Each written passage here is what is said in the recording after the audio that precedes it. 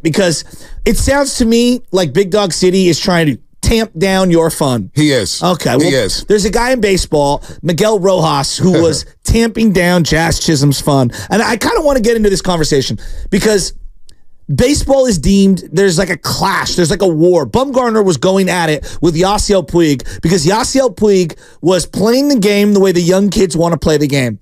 And Bumgarner was playing the game the way the old people wanted to play the game. And I see this all the time. I see coaches, like, you follow different things on Instagram and social media. And here's my theory.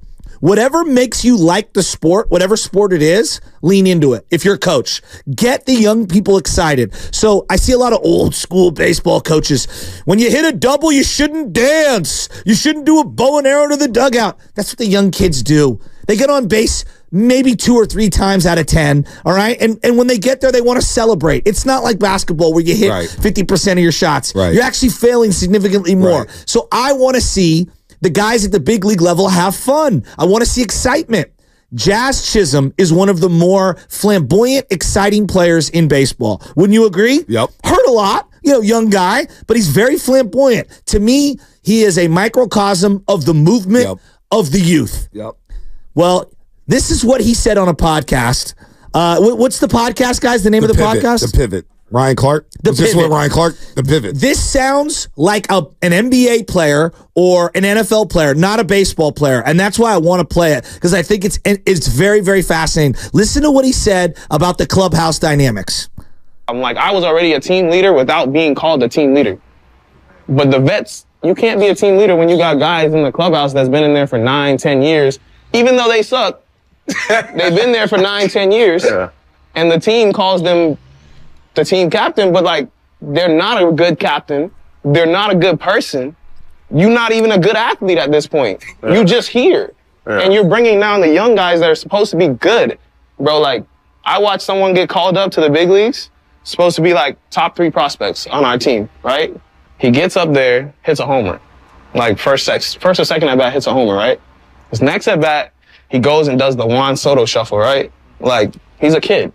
His favorite player is Juan Soto. He just got to the big leagues. Tell me why he comes in the dugout after, he walks, get around the base, comes in the dugout after these vets sit on the side of him and start yelling at him saying, bro, you're not Juan Soto, bro. You shouldn't be doing that. Juan Soto is an all-star, da-da-da-da. You can't be doing that. Bro, what do you mean? He's having fun, bro. We playing kids games. Like, that's when I step in and say, bro, y'all better back up off this boy, bro. This man is starting. He's playing every day for us. Why are y'all in his face? Y'all don't even play every day. What's up? Like, get off my man, bro. He's supposed to be helping us win when y'all bringing him down. Now, you can go a lot of different directions with this. You look at the Giants. They've been boring for a long time. They lack guys like this. I look at the Warriors, and I look at Jordan Poole, and I think it sparked a lot of older fans like, why are you so arrogant? Well, why do you play that way? Wouldn't you agree? Well, I think people forget during the championship season, they were all about Jordan Poole. We're all having Poole parties. I agree. But then when the team started struggling, we need to point a finger at somebody. And so who are you going to be loyal to? The guys who have been here the longest? Or the young hot shot who you say, he hasn't really put it to work like the other guys, or quote unquote, even though Jordan Poole was in the work and they were tracking his usage rate in practice, the guy was working. But there was some after the fact, he's too arrogant. But when he was balling and scoring 25 and helping you win games, it was all good. Don't you see this a lot in the NFL too? Oh, prime player shows up here and thinks he's the man, and he's not that good. Like, I know we associate that probably more with wide receiver, but you see that across the board. I think there was a lot of people in Washington who thought that about Chase Young. Wouldn't you agree? No, absolutely. By the way, shameless shout out 745, shameless shout out 7045. As you are listening to 95.7 The Game, KGMZ FM and HG1 San Francisco. Don't forget, you can also watch us every single day on our YouTube and Twitch streams. Just log on and search for 95.7 The Game. Be sure to like and subscribe to the channel while you are there. Brought to you by First NorCal Credit Union. Upgrade your savings dividend. Open a First NorCal first-class money market today. And shout out to the Comcast Business text line as always. I see you, Zucci Main. I see you out there. Oreo cookie as well. Oreo cookies out there. He's with me on the fantasy stuff. He goes, Bate light years is correct. Haters are everywhere, big dog. They are hating. I like that. But to the whole point about that whole last laugh, that whole get what I want.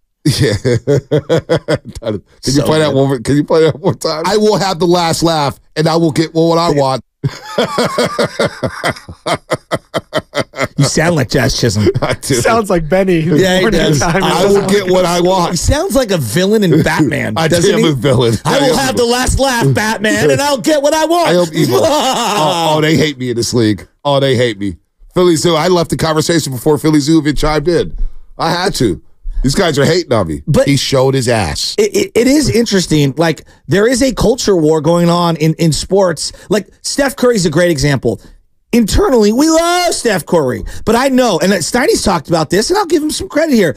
If you're, let's just say, the Sacramento Kings, okay, and he's, dancing before the three-pointer even goes through the net, I am sure that triggers a lot of people. Well, I mean, a lot of people around the league. There was when the Warriors lost that championship, and I remember talking to a beat writer. Yeah, what'd they say? And they were like, Vontae, teams have been wanting to beat the Warriors. They said they can't stand Steph Curry with these big head bouncing. And we like it for the entertainment, which is why I love touchdown celebrations. And the NBA, the NFL embracing the touchdown celebrations, saying, you know what? We need this in our game. The fans love it. Yes. We need to cater to our fans. But there are this, hey, get off my line. Yes. Do it the right way. No, man. These guys put in so much work to try to be successful. God bless their souls for trying to show some emotion in a baseball game or a football game. Absolutely. And baseball's been late to the party with this, but baseball over the last couple of years have finally started to embrace the pipping home runs going down there. They saw what happened when Jose Bautista threw that bat in that wild card game against Texas. It's one of the sickest bat flips in the world ever. Do you think that there's obviously there's the off the court stuff? So remove the off the court stuff. Maybe people can't separate the two. Right. But I feel like Ja Morant falls into this category where there are a lot of people around the league I see rooting against Ja Morant because of how flamboyant he is. Well, and I'm telling you right now, it resonates with the kids. The kids love Ja Morant. I don't think it has anything to do with that when it comes to Ja. You don't think? It's the off the court stuff. Okay. It's the gunplay and whatnot. Ja on the court is box office. I agree. We love Ja's always trying to duck us. Totally agree. We love Ja on the court. It's the other stuff that people see is like, Ja, how does this happen? And he can live his own life, but the stuff that gets leaked out, some people look down on strip clubs. Some people look down on being in a room full of money and naked girls. Some people look down on being, and like, I'm not a fan of him showing guns off. Ja, you're a robot. No, that like, I agree with. I get to want to be that guy, but you're not that guy. You don't need to be that guy. You're a role model, and I know you didn't sign up to be that. Yeah. The rules when you play for an NBA franchise and carry an organization, and you get paid a lot of money. There's baked-in rules to that. So, I think people love Ja on the court. People are, but the old guard. Get off my lawn. Yeah. I don't like this. He's got the dreads. He's got the different colors. He's got the swag. Pounding his chest. Pounding his chest. Iverson got the same heat. That's a good point. Iverson got the same heat from these guys. So I don't know what it's just. Some people don't like it. Ronald Acuna essentially called out Freddie Freeman like, yeah, your style doesn't work anymore in this dugout. Yeah, no, he was like, dude, we don't like you anyway. Like, we don't do things like that. We want to have fun. Exactly. And that clubhouse does seem a lot looser. Oh, way looser. Way looser. And there's a vibe. And there tends to be a vibe. I just found it interesting. I very rarely have ever heard any baseball player just talk like that. Right. To the way that Jazz Chisholm was talking. And to me, it was a microcosm of where sports is going. Yep. Kids, people, us as the consumer, we want to be entertained and we want to have fun. Yep. Yes, I understand that there are certain things that people see like running up the score and you're insulting the opponent. This is entertainment. And if we're not having fun, what are we doing? And listen, it's a healthy respect for opponents. Of course. I don't think people were trying to show up opponents. No. Not for the most part. People want to celebrate the work because the work that you do put in, the hours that you spend to get prepared for a game, to get prepared for an at-bat, the time that goes into it. These basketball players, baseball, they're on the road all the time. They're trying to get rest and recovery and whatnot, and just try to put in the work to be good. It takes a lot. So why not celebrate that accomplishment? I heard Tyreek Hill on one of his podcasts was talking about like, when I score a touchdown, I want to do something fun. You know why? Because I work 6 days a week thinking about Sunday, and then when I get to Sunday, I might not score. Right. So if I do score, I'm going to take a second to appreciate it. Absolutely. You put in the work. Exactly. You put in the work right there. He's like, when I'm running sprints in May and you don't see it, like I'm thinking about what I'm going to do when I hit the end zone. This is funny. Jay LaFrey. YouTube. Pickleball standings incoming before Warriors talk.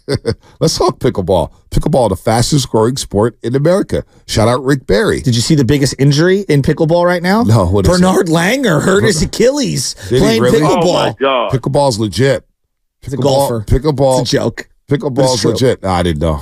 Ciao, Germany. Michelle got a couple of pickleball paddles and some balls, and we were going to play it up the river. She had played with her family during a family reunion. I was out of town, Right. and she says it's extremely difficult and taxing. Yeah. I have yet to play. I'm in for it. All right, let's do it.